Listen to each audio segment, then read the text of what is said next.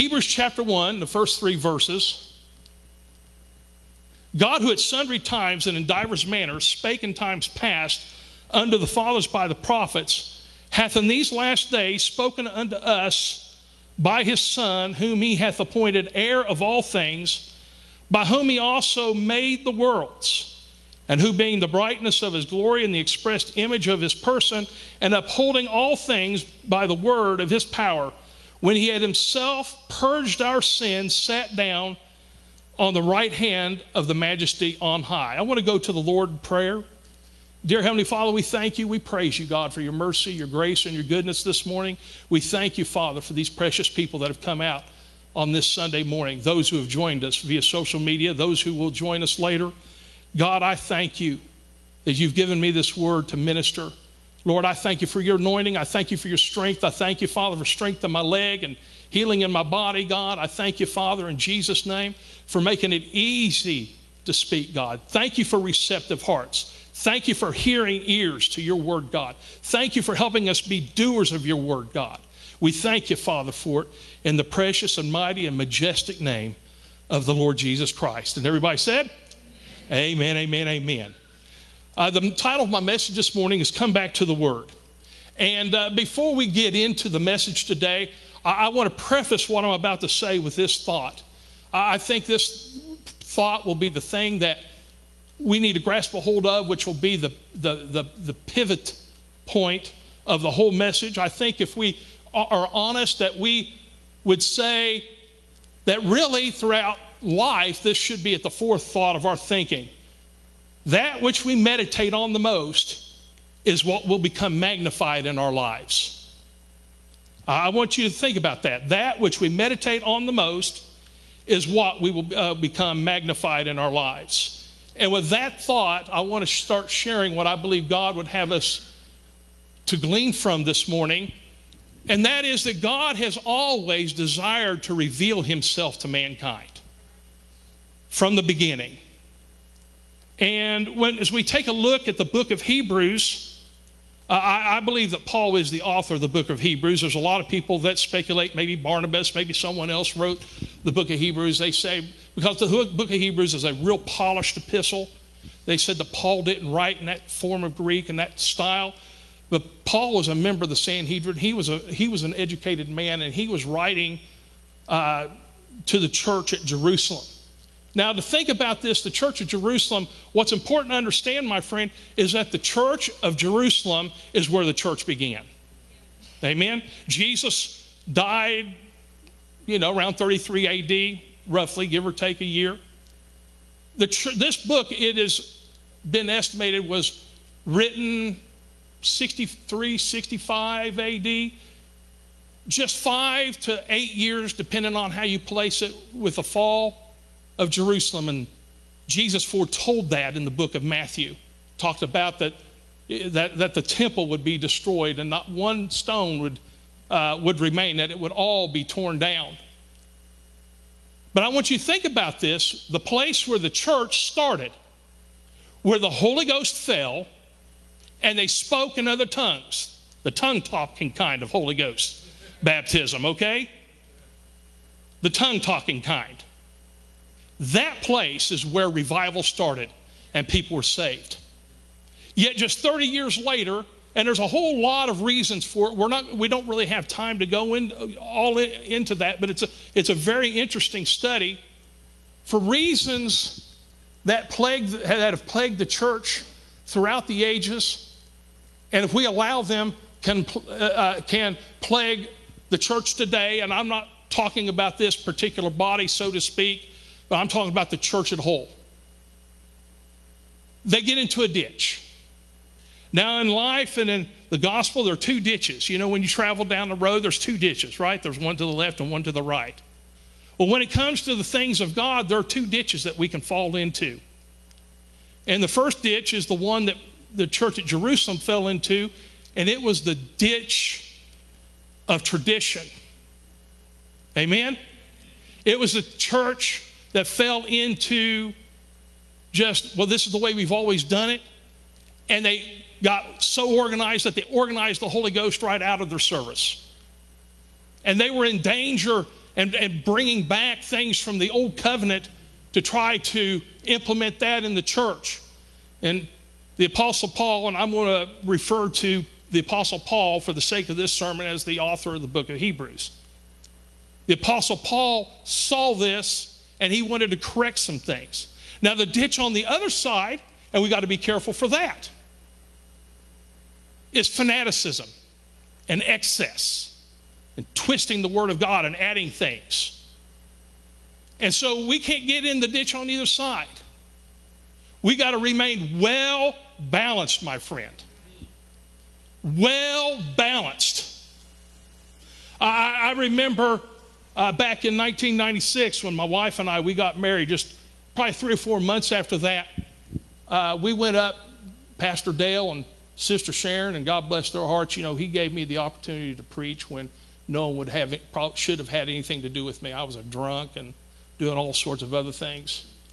But when I came back to the Lord and I was going through licensing for credentials, we went up to South Bend, Indiana, and Pastor Billy Joe Daugherty, who passed, went on to be with the Lord back in November of 2009.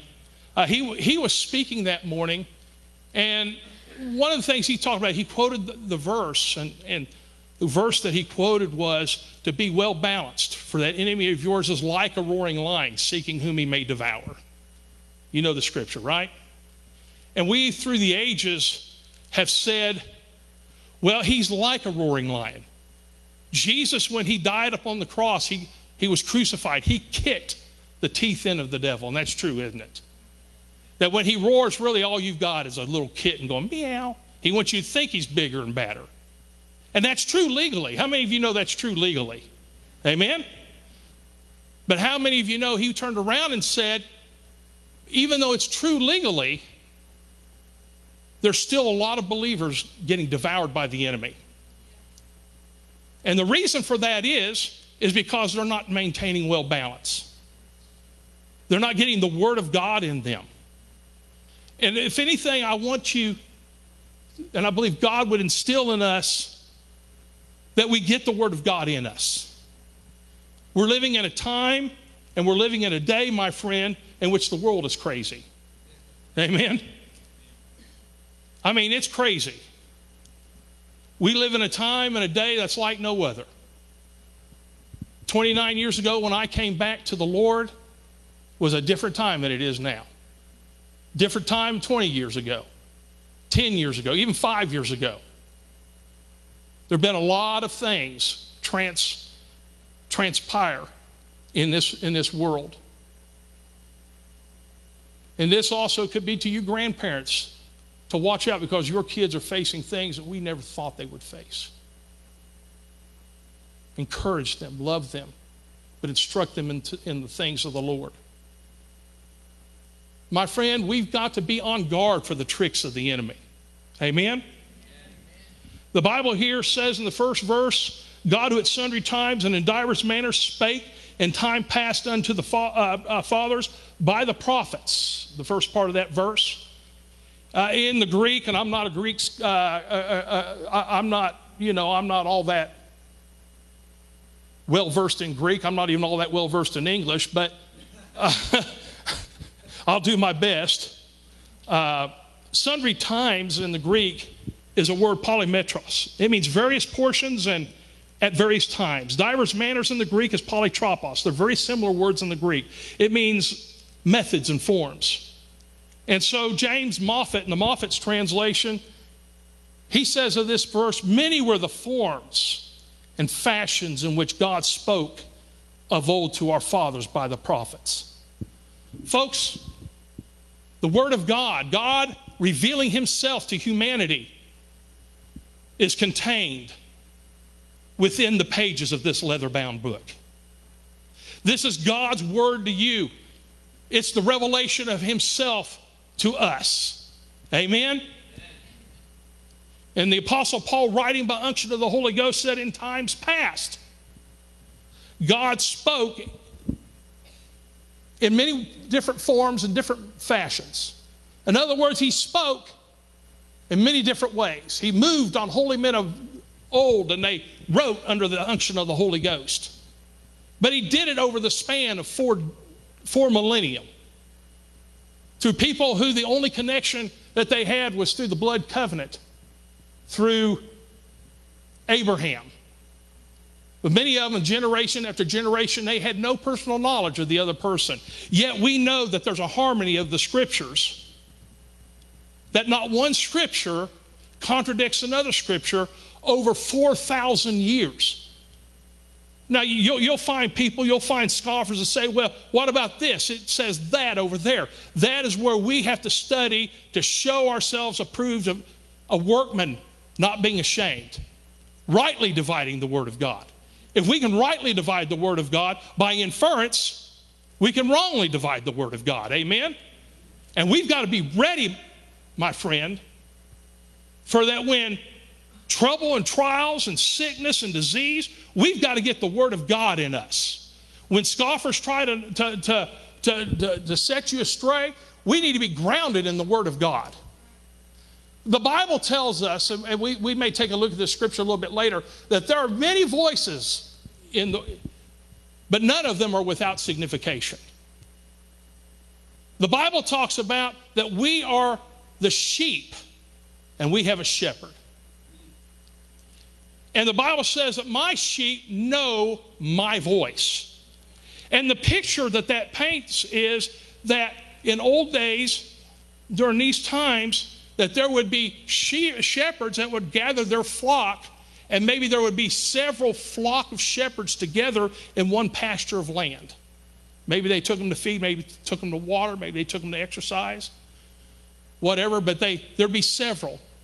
And that shepherd, toward the end of the day, would start calling for his sheep. And all the sheep that belonged to that shepherd would go to him. The other shepherd, because they didn't recognize that voice, they wouldn't follow that shepherd. My friend, the world is full of many voices to distract us. It is full of many things to take our eye off the prize. We got to be able to have our spiritual antennas up where we are fine-tuned to the clarion call of the King of Kings and the Lord of Lords. Amen? We've got to know that we got to know the truth and stand upon the truth, because the enemy is out to destroy us, to destroy you. But we're not going to let him, because we're coming back to the Word. Amen. We're standing upon the Word. Hallelujah. Praise you, Jesus. The Amplified says of this same scripture, says in many separate revelations, each set forth a portion of the truth.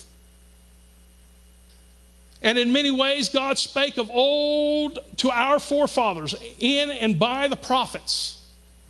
And so the Apostle Paul is writing that, and he's referring to the Old Testament here, that it set forth a portion of the truth.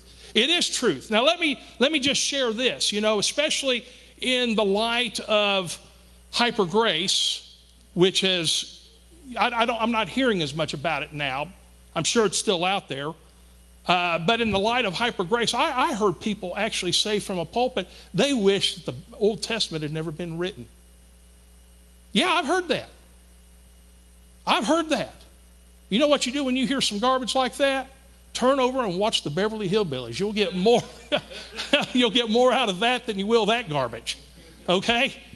Watch Andy, Barney, okay? You'll get more revelation from Andy and Barney than you will from that. Listen, the Old Testament is the Word of God. Amen? God wrote, and He wrote it, the Old Testament, over a span of 4,000 years. It is the Word of God. Now, the Apostle Paul says it's a portion of the Word of God. It's not all the truth, but it is truth, right? The Old Testament and everything in the Old Testament points to the first coming of the Lord Jesus Christ. Everything in the New Testament will point to His second coming. Amen? It's all about Jesus. It's all about Him. And so, although we can learn a lot of things, the Old Covenant was good. You get healed under the Old Covenant. Amen? You could be blessed under the Old Covenant. You be protected under the Old Covenant. It was good. But the theme of the book of Hebrews is what? Better. I don't know about you, but when I go and I start looking for something I see good and better and best, I want best, amen? In this instance, we got good and we got better. Between good and better, I'm going to take better. I don't know about you, amen? Because it is through the new covenant and the words written in the New Testament that bring the total light of what God was trying to say in the Old Testament. Amen? God revealing himself to us through his word. The second part of Hebrews chapter 1 says, hath in these last days spoken unto us by his Son. Now let me ask you a question. When did the last days begin?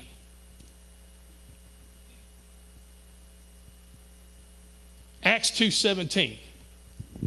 When did the last days begin? You may say, well Brother James, I know when the last days begun. The last days begun when Israel was founded in 1948. Well, that's part of it.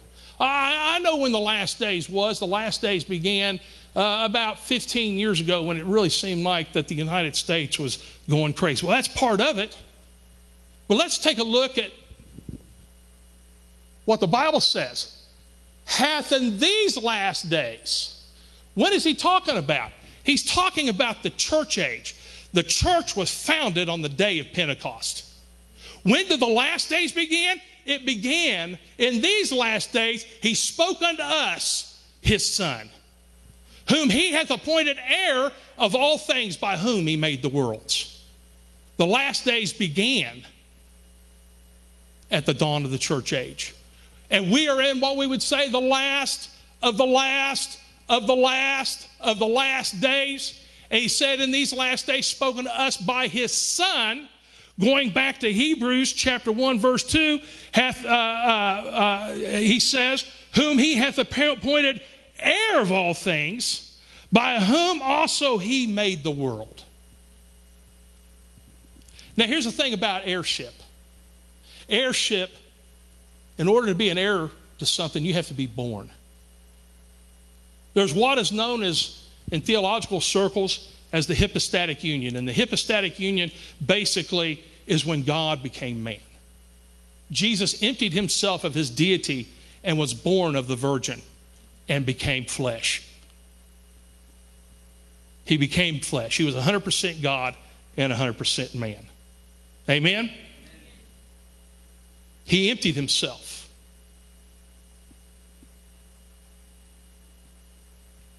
The humanity of him hungered and thirsted, while the God in him fed the multitude. The humanity in him enjoyed a marriage feast when the God in him, portion of him, turned the water into wine. He's 100% God, 100% man. And heirship is determined at birth. God was the Lord Jesus Christ was appointed heirship because he was born. And because he was born, man sinned, a man had to die. But he had to be perfect and he had to be sinless. And that was the God part of him.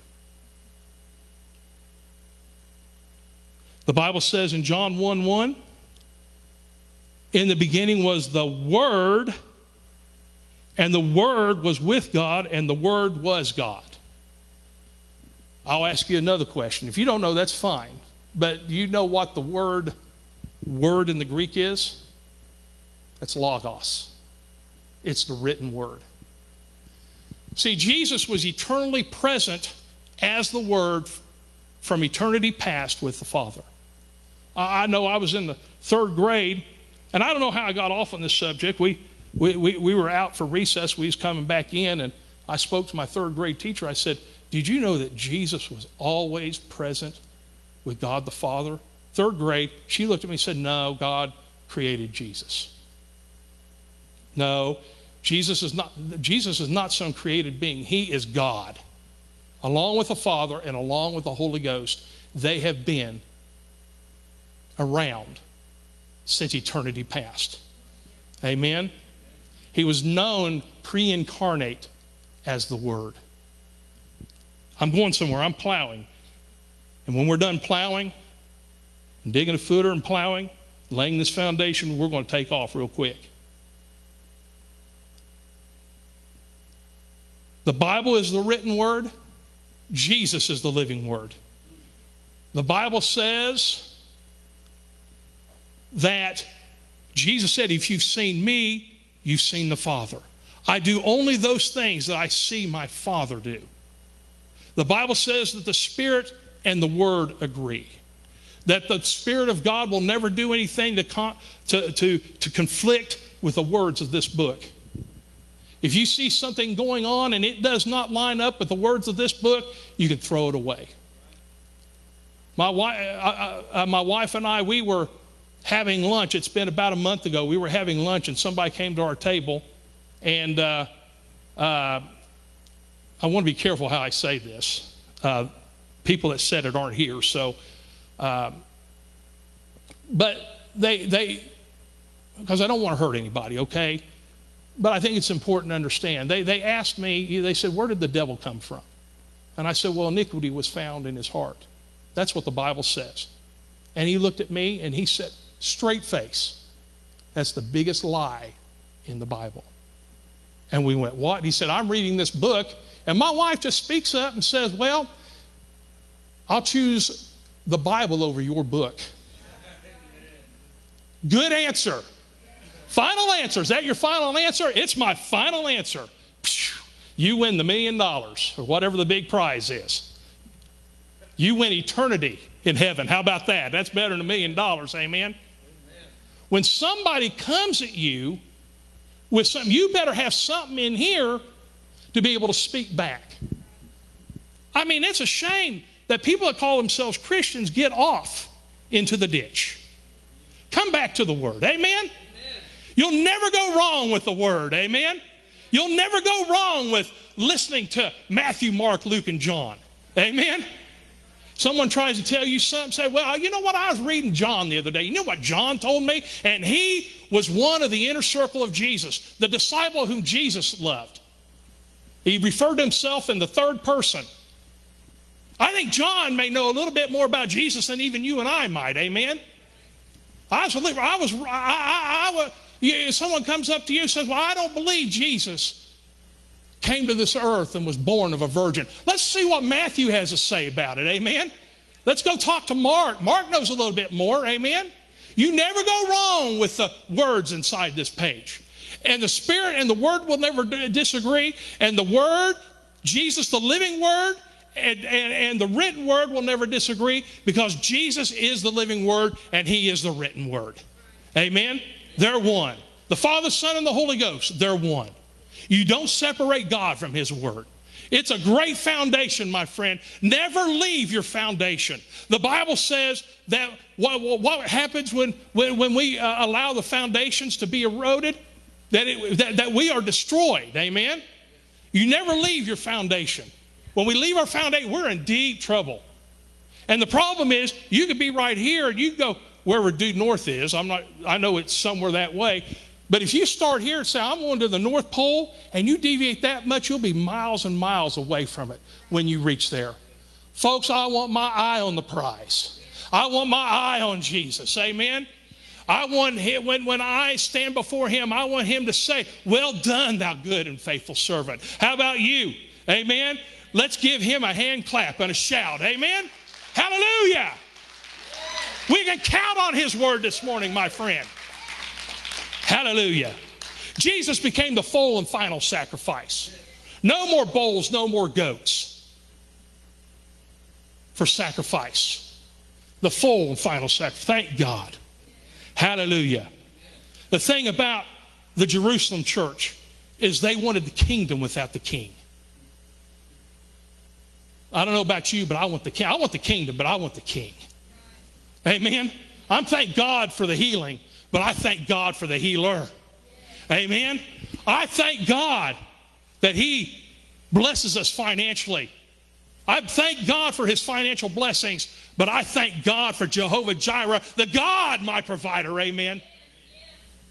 I thank God that He is my shepherd. I thank God that He leads me, guides me, and directs me.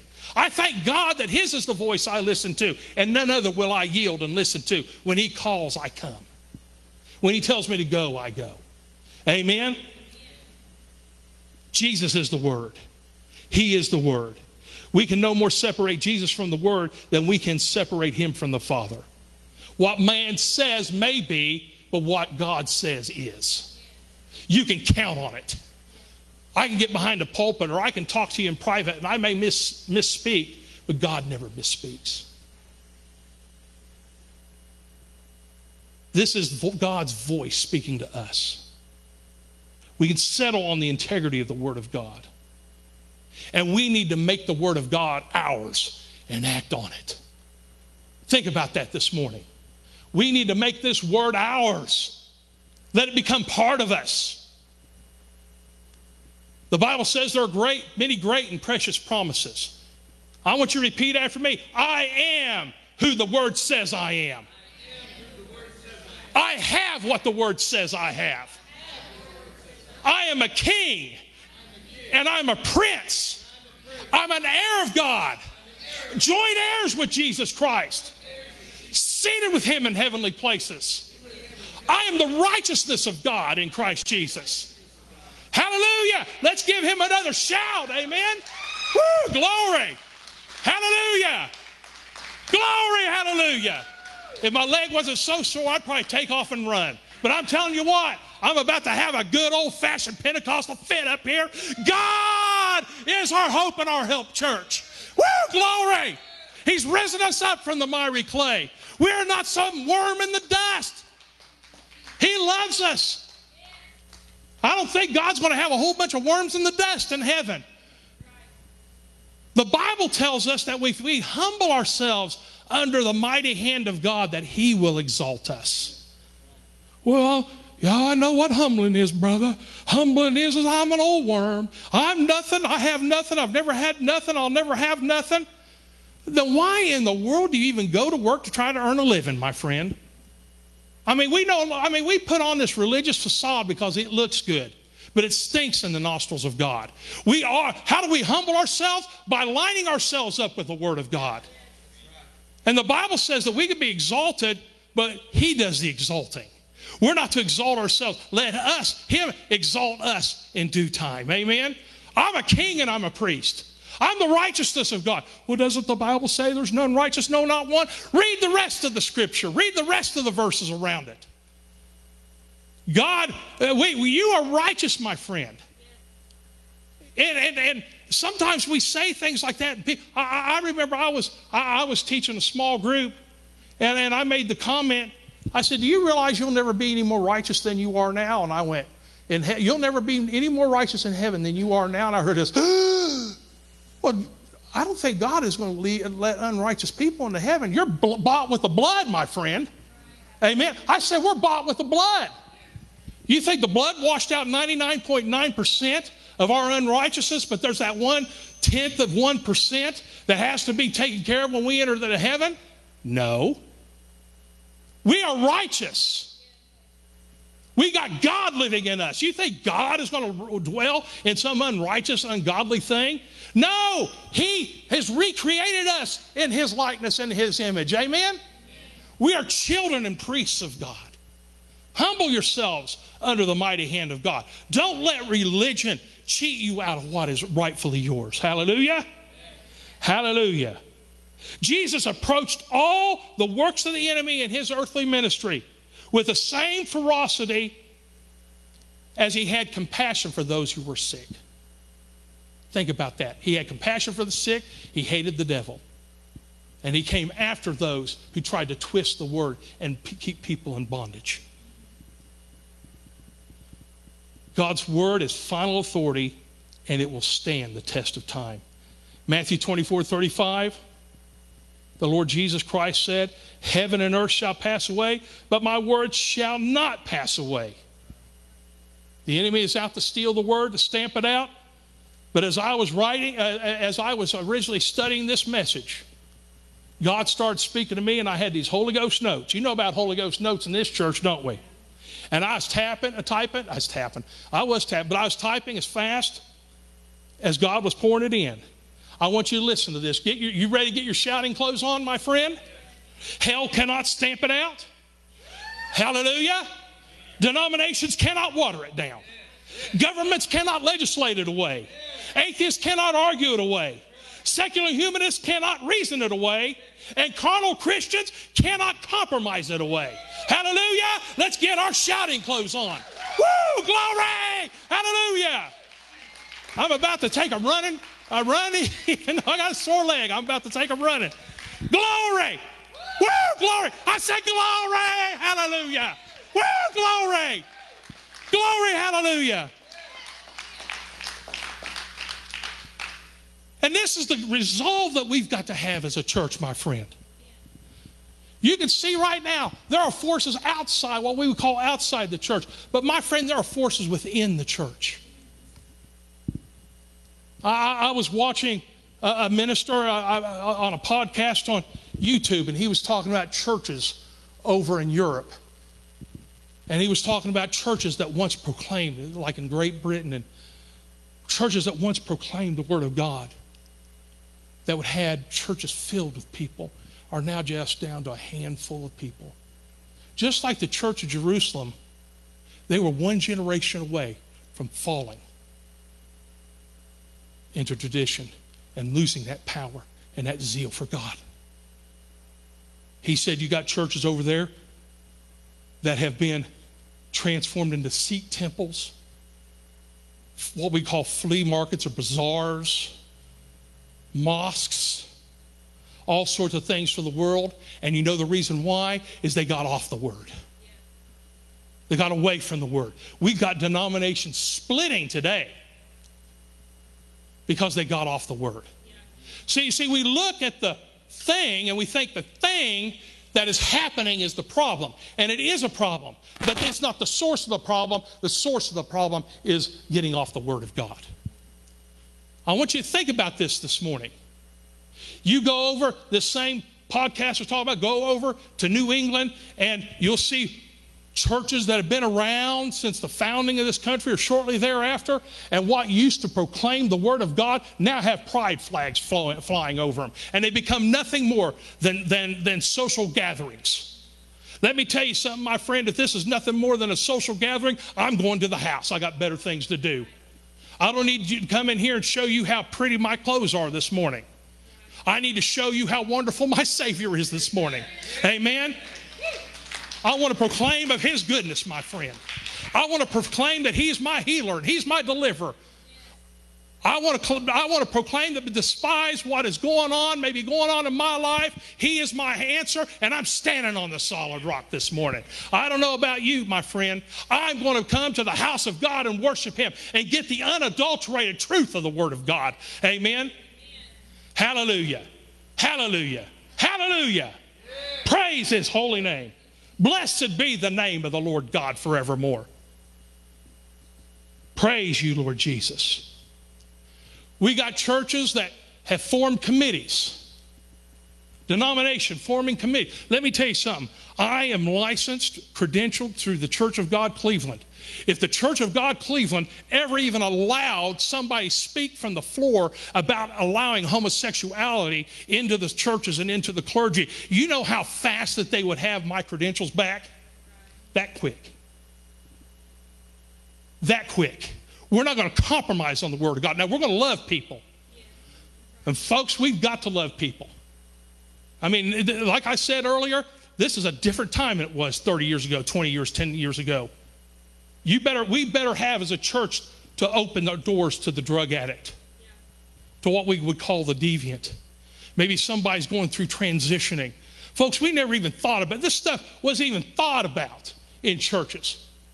But let me tell you something, as the world gets darker, our light is going to shine brighter, and it's going to be a beacon call to people. And we better allow them. Now, you won't allow them in your pulpit, and they won't teach your children.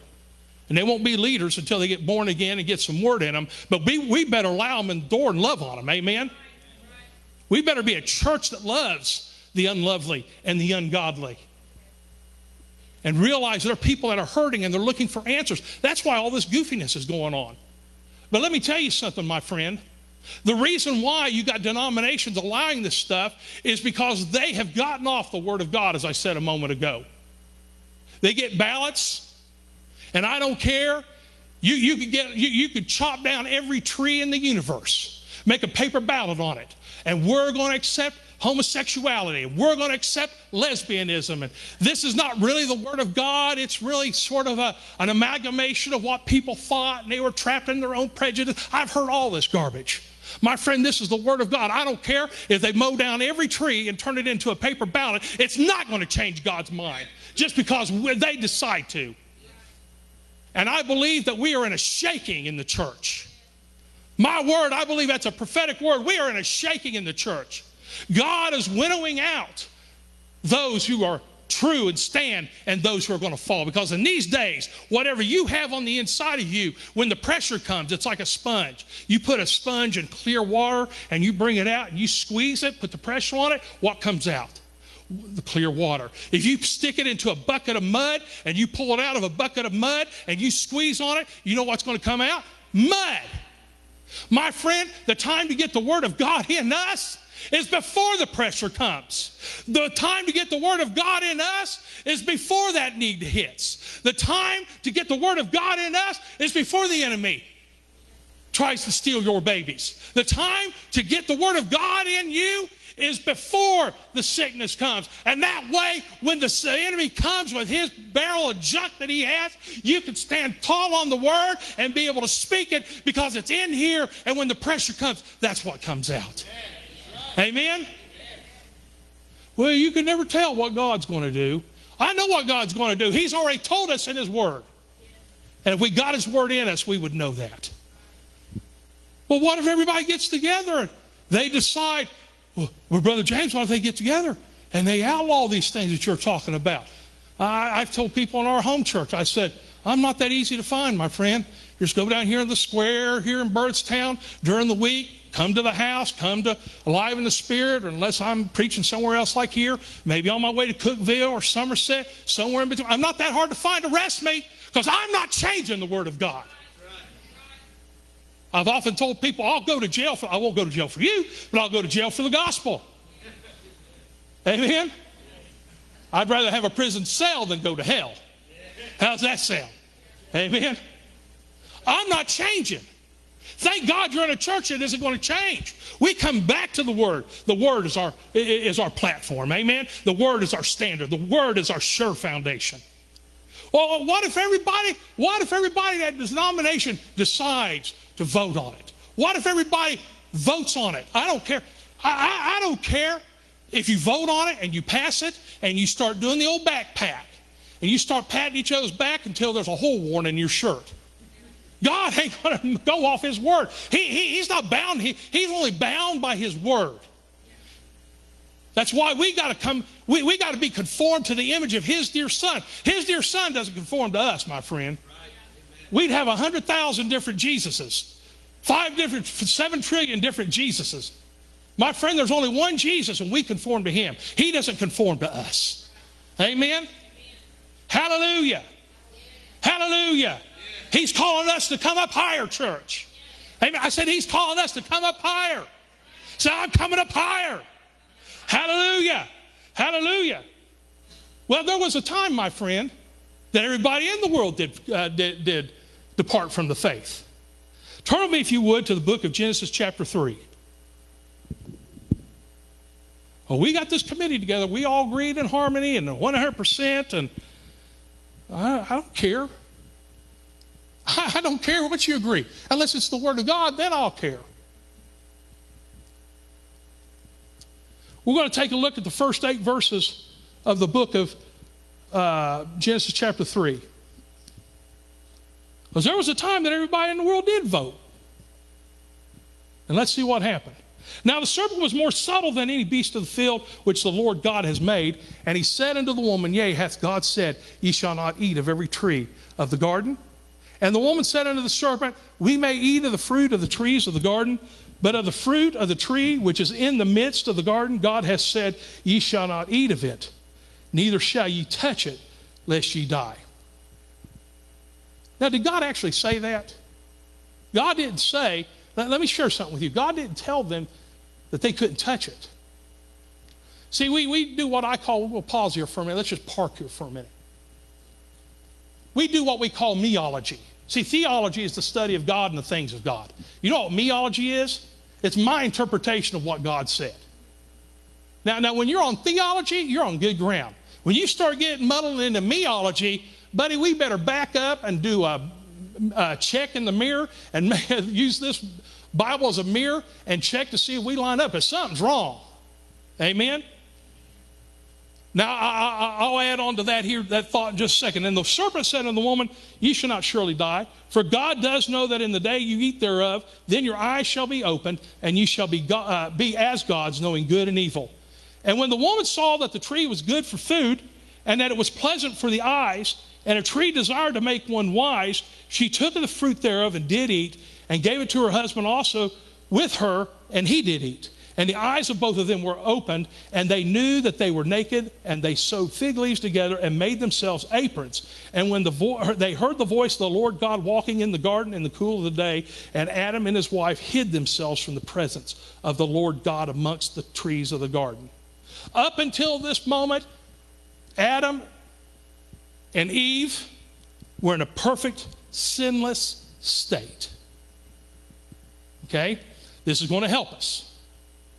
Here's some of that meology I was referring to a moment ago. I come up with this crazy idea when I was a kid. Now, I kind of grew out of it when I became an adult, but nobody taught me this. Have you ever taught yourself something and found out what was wrong and no one taught you? See what I thought. Now, here's me. Eve's over here. She's over here by this tree. Now, she had no business being by that tree. Now, God, see, the twisting of the Word of God, God did not say if you touch it, you'll die. He said if you eat it, you'll die. So he did twist the Word of God. It's what the devil does today.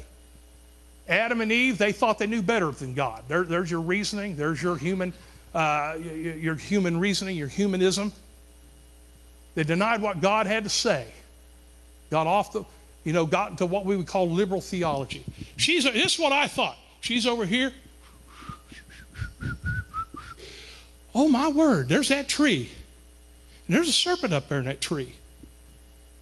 Here, Eve, eat of this. She takes the fruit, eats it, goes back.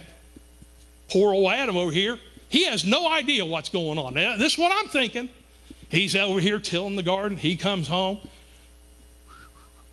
Hey, honey, how you doing? Hey, baby, how you doing today? Hey, I'm doing great. Well, what's for dinner? Well, you know that tree that God told us not to eat? Here. What? That's not what the Bible says. I was up one night and God was speaking to me about this passage of Scripture, and I think it's going to help us. The Bible says, grab a hold. Adam was standing right there with Eve. She grabbed the fruit, took it, turned to her husband. He took the fruit and he ate it.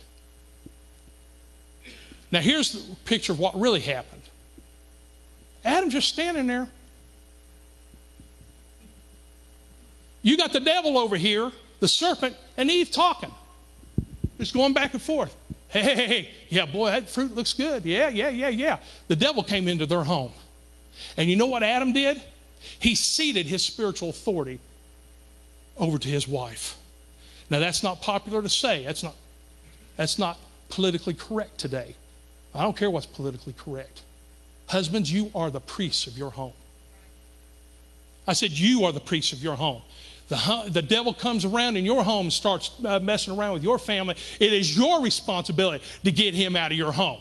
Thank God for that. Many of the wives have had to stand up and do it. And God will honor it, but it's not God's best. Amen? It was Adam's responsibility to get that thing out of the garden and cast it out. And he didn't do it. And as a result, we got the mess that we've got today. Amen? Everyone in the world voted. Didn't change God's opinion, did it? Well, hey, we voted, God. I don't care what you did. My word stands forever. And God had spoken the word directly to Adam. Adam got it directly from God himself. Now listen to what I'm saying. I think it's going to help you. Even in that perfect state, listen, this is where some believers are getting off today. Listen to me. Listen to me. I'm not trying to belabor the point just to belabor it. This is important. This is where some believers are getting off today. They want to delegate everything to the devil. And the devil is the source of all evil. I'm not going to say that. But even in that perfect state, it was their flesh and their soul that they were responsible for keeping under. Even when they were not fallen, their flesh and their soul wanted to do something. They needed to exercise the authority over the enemy that they had. He's under our feet, church. They didn't need a deliverance service. They needed to walk in the authority of what they already have. And some people are looking to rub it in, rub it on, cast it in, cast it out. There wasn't some quick fix when God says that we are the head and we're not the tail. We are above and not beneath. I am blessed in the city. I'm blessed in the field. Everything that I put my hand to prospers, thank God. I'm the righteousness of God in Christ Jesus. No, devil, that sickness has no right on my baby's body. It has no right in my wife's body. It has no right in my body. And in Jesus' name, I am the healed of the Lord. I'm not going to compromise the Word of God because of pressure. I'm going to think upon things which are good and lovely and of good report. If there be any virtue, if there be any praise, I want to think on those things. Hallelujah. Because the things that we meditate on in life, the things that we concentrate on in life will be magnified in life, as we said at the outset. Let me tell you something. We got a whole, I hope it's okay I say this. We got a whole slew of people out there going out, and they're spending their entire day thinking about the devil, trying to cast the devil out, looking for the devil, this about the devil, that about the devil. The devil exists, okay? We have authority over him, but I want to concentrate on the Word of God. I want to concentrate on His goodness. I'm going to walk this thing out. And if I've got a problem in life, I've got the Holy Ghost on the inside of me, leading me, guiding me, and directing me. Woo, glory. That deserves a rousing amen if you ask me. Amen. We're victorious because we have His Word. We need to walk some things out, and they should have walked it out. And even in that perfect state, they needed to keep their flesh and that flesh nature in line. My friend, our whole purpose is to fellowship and communicate with God and to glorify Him. I'll tell this story as I begin to close.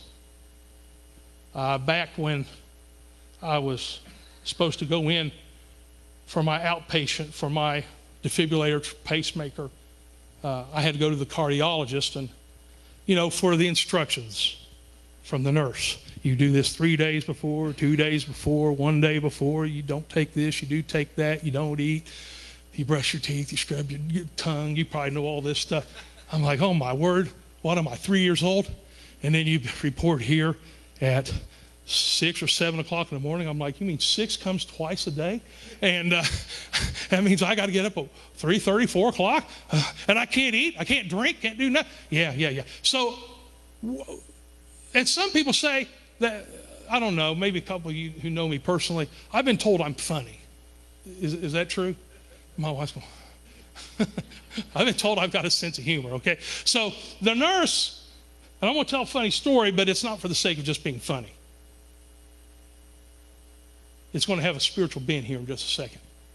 I hope it's helping you out. The nurse and I are sitting there, we're just cracking wise with each other. I mean, we're just cracking back and forth. And she's patting my leg like this. My wife's sitting there. She's patting my leg. We're sitting down there. And she kept rocking back and forth. She'd tell a joke. I'd tell a joke. Laughing back and forth, laughing. Had her almost rolled. She was literally rocking back and forth in her chair. We got up to leave. My wife says, she thought you were funny. I said, well, yeah, I'm a funny guy. What do you expect? And I said, now here's where it's going to start turning serious in just a second. I said, well, there was a time that someone like that who's pretty and young, I would have thought, are they flirting with me? And I thought, no, she just thinks I remind her of her dad. That's what 40 years will get you, okay? Because I don't have that much hubris and pride and arrogance to think that someone in their 20s would be interested in me that way. Okay, so, but here's what I said in the next breath. I said, but here's what 40 years will get you. It'll get you a little bit of experience, and it'll get you a little bit of wisdom. The devil has nothing new in his arsenal, my friend. When I went to Rhema back in 1985, when I went to Rhema, Brother Kenneth E. Hagin, he was around his 50th year in ministry at that time. He said, all these things you've seen, I've seen them all before. And here I am, 20 years old, about to turn 21 in a few months, going, wow, 50 years of ministry, I'll never get that old. I'm getting there. Boy, that was not a true prophecy. I'm there, okay? And I can honestly say that 41 years ago, I got into what is now known as the Charismatic movement. First message I ever heard was by Kenneth Copeland on the blood covenant. I went, oh my word. I never heard anything like this. Anything you need from God is yours because it's yours. And anything God needs from you is his because you're in this covenant. I went, oh, never heard anything. It changed my life. Second message I heard was from Marilyn Hickey, and she was talking about being destined for the throne. Here was this little shepherd boy that was just cast out because nobody thought he was that important. And he was faithful with what he was given to shepherd these sheep, and he ministered to the Lord, and God made him a king. He was destined for the throne. And I went, oh, never heard such a thing. So I've been around a little while. Now, I did backslide, but I always had my ear to the ground to what was going on in the church. Let me tell you something. The things that we've seen, Hyper Grace, that came out a few years ago, I seen that back in the 80s. Now, it was dressed up a little bit different. Everything that you see now, I saw them back then. That's what 40 years gets you. And let me tell you something. It ain't got any more biblical now than it was then because of social media and people liking stuff. Honey, you can put something on your Facebook and everybody in the world like it, and if it's biblically wrong, it's wrong. Okay? Having followers doesn't mean it's right. Okay? Now, I'm thankful for social media and what it can do, but there's a lot of garbage out there. We got to be careful. Amen? So let me tell you this. I had this conversation when I was backslid. It was about a month before I came back to the Lord. Is it okay if I share this? Okay. I think it's going to help us come back to the Word. When I was in Rhema, they told us when anybody comes at you with anything, you bring them back to the Word. These Mormon missionaries, I had met him through my uncle. If you knew my uncle, you would know that he was just a friend to everybody. If he met you and you were new in town, he'd take you on a personal tour of everything in 3 counties around. He was just that kind of guy. And he would befriend all these Mormon missionaries, not because he's being sucked into their doctrine, just because he wanted friends. And these were nice guys. And so they were over at his house, and I was over at his house, and they come to proselytize me.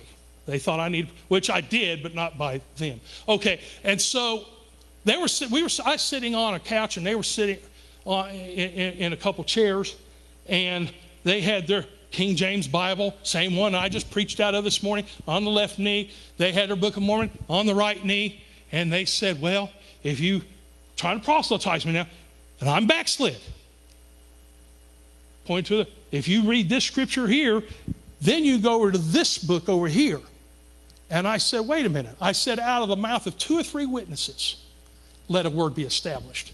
So you're going to have to show me out of the New Testament in the King James here, because that's what they had, 3 things that support your book over here.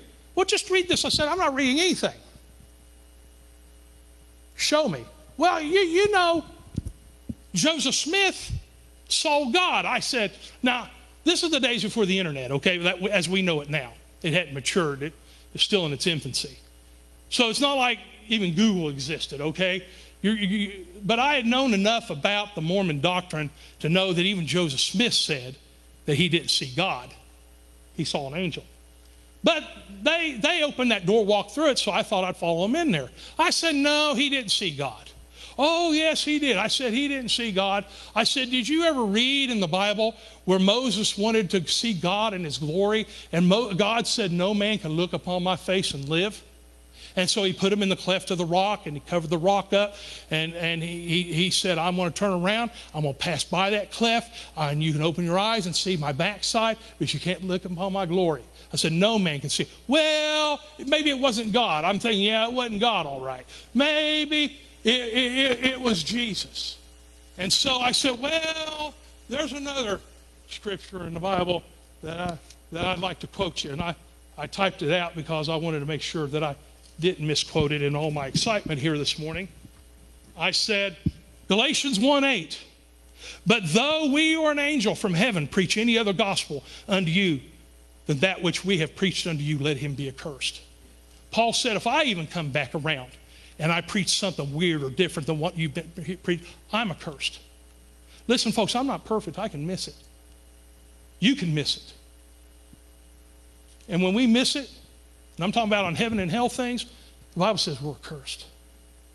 And so then I stopped and I looked at him. I said, and remember, I was backslid. I was trying to be nice, but I said, you know what I really don't like about your all's religion and your all's doctrine? And they said, what? I said, listen to this. Grab a hold of this. I said, I don't like the fact that you teach people that one day they'll be a God and have their own planet to be God over. Their eyes got about that big. They said, listen to what I'm about to say. This is what this young man told me. Oh, my word. He said, we don't tell people that part from the first. I said, you don't? Let me tell you something, church. Let me tell you something.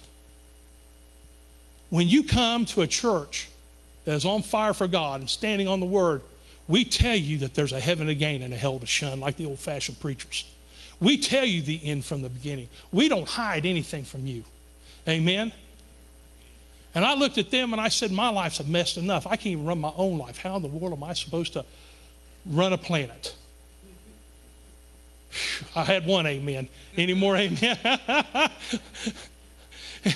And almost 30 years later, I still don't want to run a planet. And I know a whole lot more now than I know then. I hope this has helped you this morning. Amen? Let's go ahead and go to the Lord in prayer this morning.